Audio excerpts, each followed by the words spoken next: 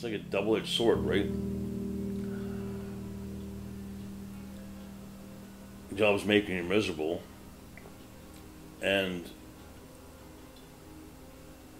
you're trying to hang on to some sense of yourself, and try not to succumb to your breaking your values or any of your morals. You know, so you're trying to play this game, this very dangerous game with your soul. You know.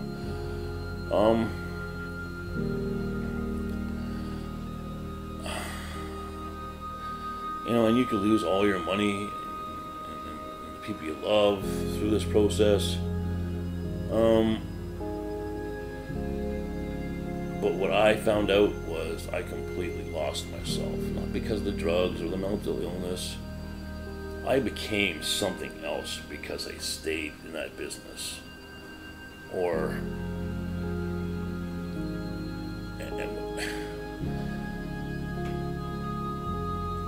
that was the toughest part, right? Because now that you're no longer in that business, you're left with this shell of yourself. Like, who the fuck am I?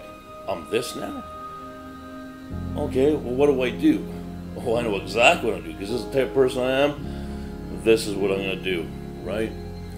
So you continue the same path, because now you've become this thing. And this thing is miserable and full of hate. And you're gonna be drawn to your next job that allows you to be that person, and that's what's happened to me, right? "Quote unquote" muscle hire. You know,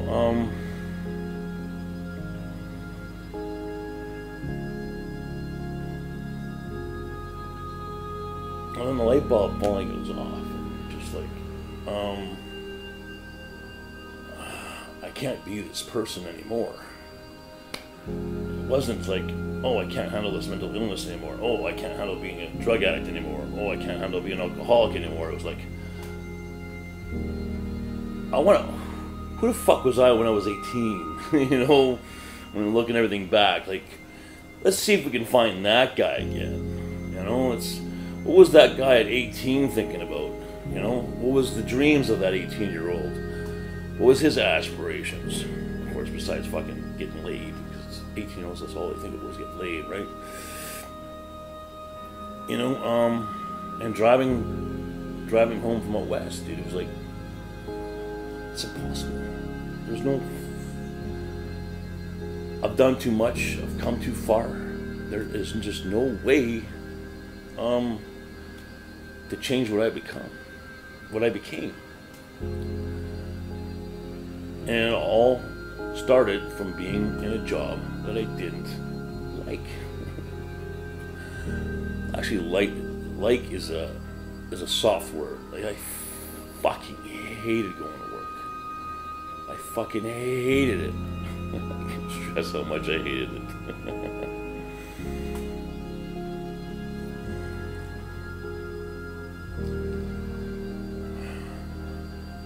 And bodybuilding's always been in my life since a kid.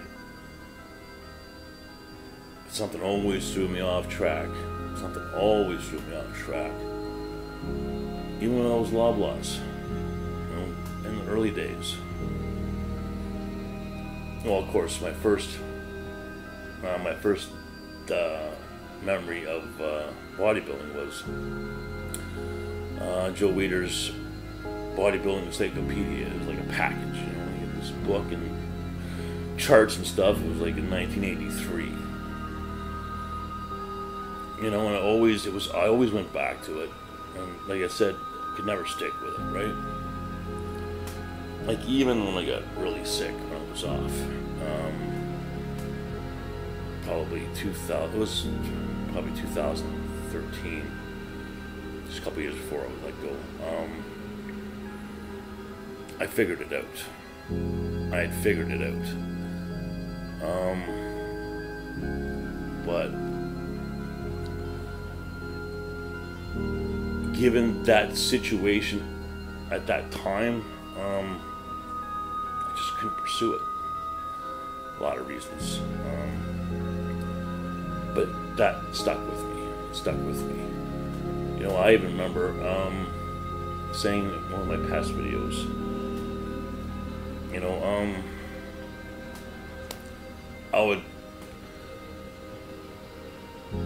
I was actually trying to think, when was I, since, you know, like, it couldn't have been all bad since I started with Costco in '96.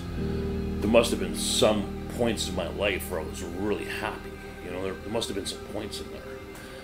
And a lot of those, the two of those times was when I was actually into bodybuilding, really into bodybuilding. You know, 1998, me and my first wife were really into it. Like, we actually had a gym in our house, like fucking serious fucking gym. You know, I think we spent almost over 10 grand on it. You know, and then again in 2008, you know, working out made me happy, but I just couldn't sustain it. I just couldn't sustain it. I wouldn't make it a priority over everything else. My job always came before that. Always came before that. You know? Came before your happiness, your own happiness. You know, you have to plan for your escape. You have to, if you're in a shitty job, you know, and you want to follow your passion, you have to plan for it, you know. But what you fail to say is it's going to be a hell of a lot more than that. It's going to be, you have to take a pretty good look at who you are now, you know. And that was probably one of my biggest challenges. The job became who I was. Like, that's what it was. This character, this turbo, this number one. You know, there was no Scott outside of work and Scott at work. It was the same guy. You know, living the same story, living the same craziness. There wasn't a separation. There wasn't a home life and a work life. You know, that was the hardest part. Was, well, this person doesn't know how to do anything else.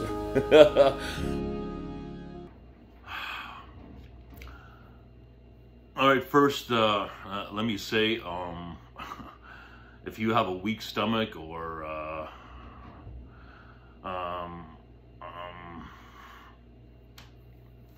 this video is not for you. I don't know how much detail I'm going to get into, but there's a pretty gruesome and graphic story I'm about to tell you. So let me start off by saying,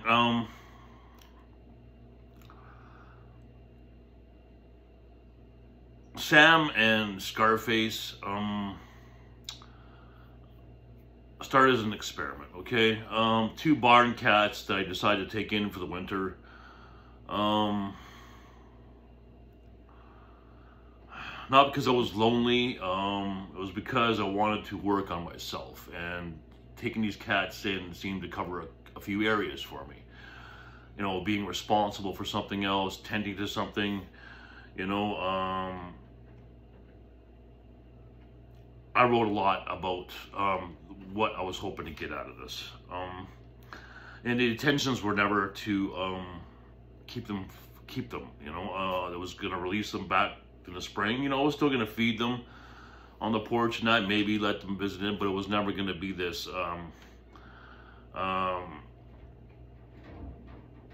permanent arrangement. Or Scarface climbing on the door.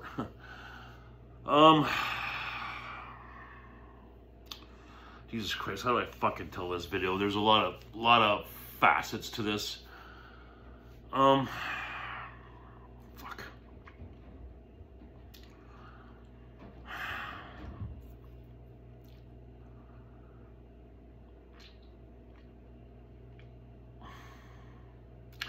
You know, one thing, one one thing I've definitely shown myself through this, especially because I've been working so much.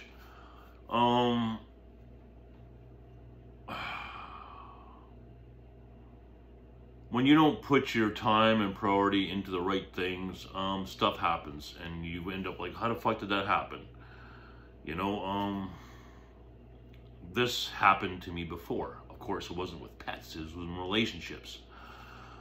You know, if I wasn't so fucking busy with my job, I would have seen the signs a little clearer. So in part, I blame myself.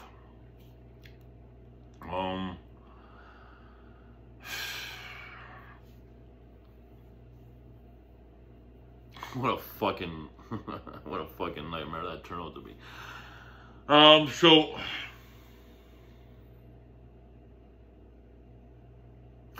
let me show you. Let me tell you a couple of signs that I did notice, but I had a sense that Scarface was pregnant. No, it's a girl all of a sudden. Like, you see me check, I measured the asshole and checked online. I thought for sure it was a boy. I had a box in the corner. There was some drapes in it. And she kept going into it. Fussing around. Like, one day I just got to the point where I fed up. I just took the box out of there. I put it upstairs because it was keeping me awake. Sign number one, she was nesting. She was making a home for her litter. The second thing was, one day I just noticed she was just really fat. Like, I second guessed it, but then I dismissed it as, well, Sam got fat this winter too, so I don't know. So what ended up happening, I guess when I took her nesting away, she decided the best place to have her litter was in bed with me while I was sleeping. So I'm fully asleep. Scarface is nipping at me. She's done it before, but not quite so aggressive. So I said, Scarface, you know, like, can I shoot her off the bed? As I kind of like got up like this, I noticed something wet, and I had, was it 3 or 4 kittens attached to me. I've been sleeping on them. And it was a fucking mess of liquid and stink. Oh, the stink. Immediately I shot out of bed. I'm like, what the fuck? You know, I'm standing there and Scarface runs over and starts licking the kittens. And the ones that were still alive, I don't know how many were alive still. I just... So I said, okay, just, I don't even know what I was thinking. I'm just... processing what I think I may have been thinking, or I don't know what I gathered up my comforter and my sheet, and I kind of put it all together and tied it like this with my hand. And I have a loft, so I figured I'd just bring him downstairs and fucking try to figure out what to do. So I have the animals in one hand with the comforter, and I'm holding on the railing with the other hand, and I'm trying to walk down. Well, doesn't one corner of the sheet come loose, and all the animals go crashing down and hit the fucking floor. Oh, fuck. So splat.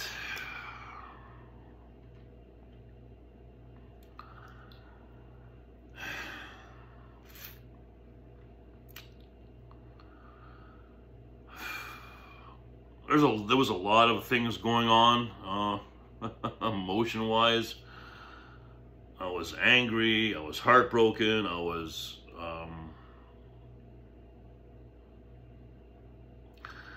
mad at myself for allowing this situation to happen, you know.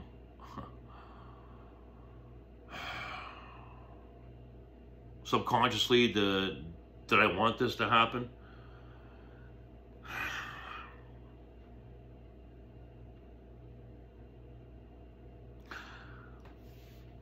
I don't know. I really don't know.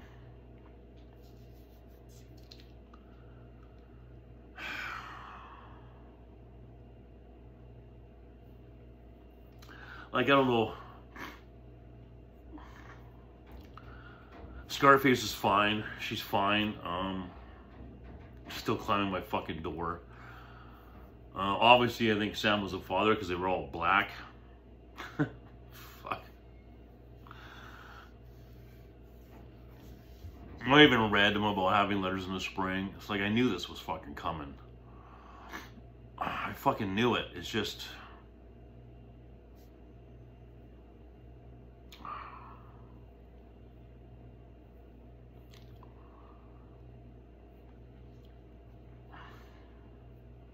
And this happened at 2 in the morning, right before I get up for work.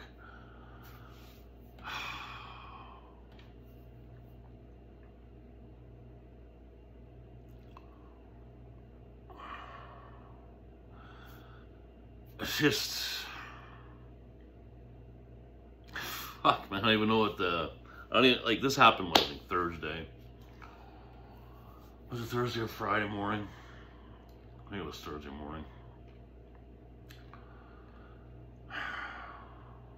And I know I overanalyze a lot of shit. I don't mean to. But I just feel it's necessary that I do. You know, I don't pay attention to myself. Bad things happen. So sometimes I kind of fuck my own head up overanalyzing shit. But I just feel it's necessary. I don't do it as much as I used to, because you can really fuck yourself up, you know. But this situation really took the cake.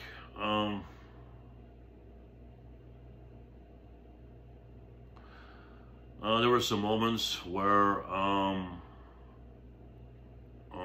the old me definitely took over.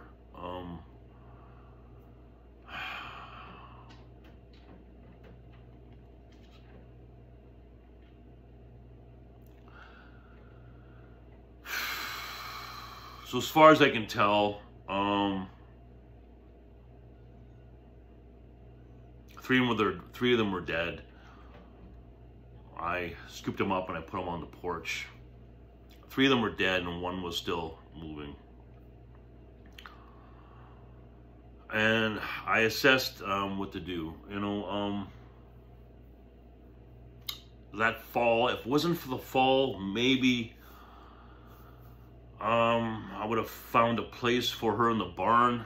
But being that I slept on the damn thing, and the fall,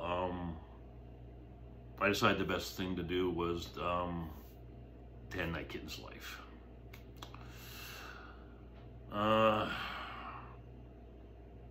You know, what I did was unnatural. Those kittens should have been born in a barn or outside, not in my home.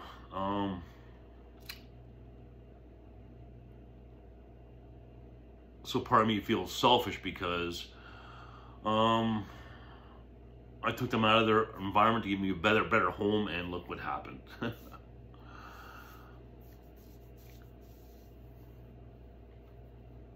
Now there's a case to be made to not blame myself, but there's a case to blame myself.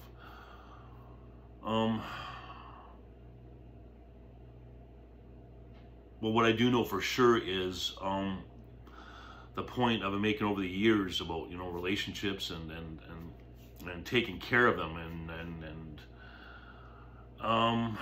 when you don't pay attention, things happen.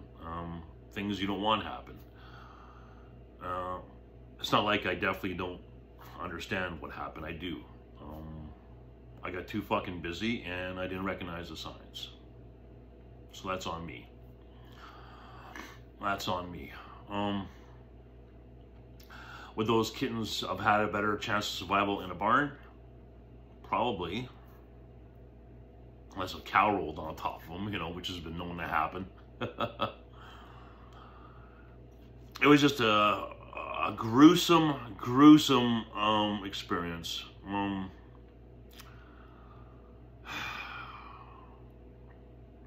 There was no villain involved. Everyone was innocent. It was just one of those fucking things.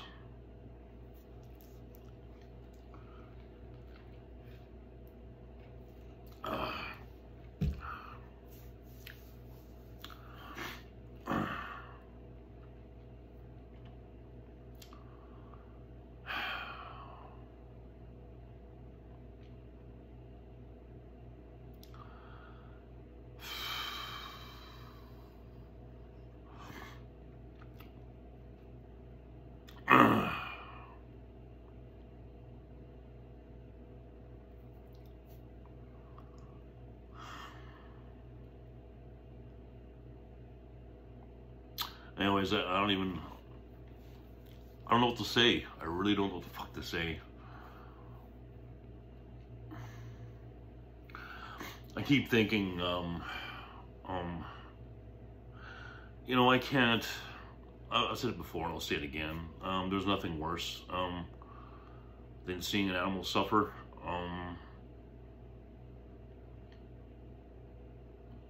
You know, I think as a child too, I explained, you know, there was some instances where I witnessed some of that stuff,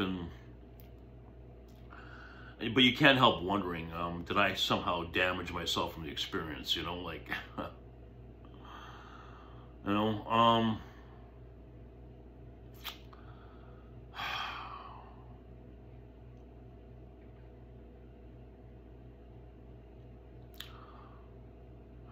you just don't want to get, like, you want it to bother you, but you don't want to be dismissive about it, right?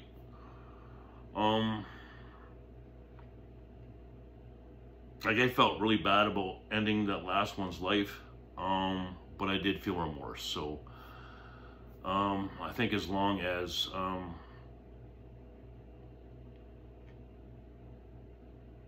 did feel that, I have nothing to worry about.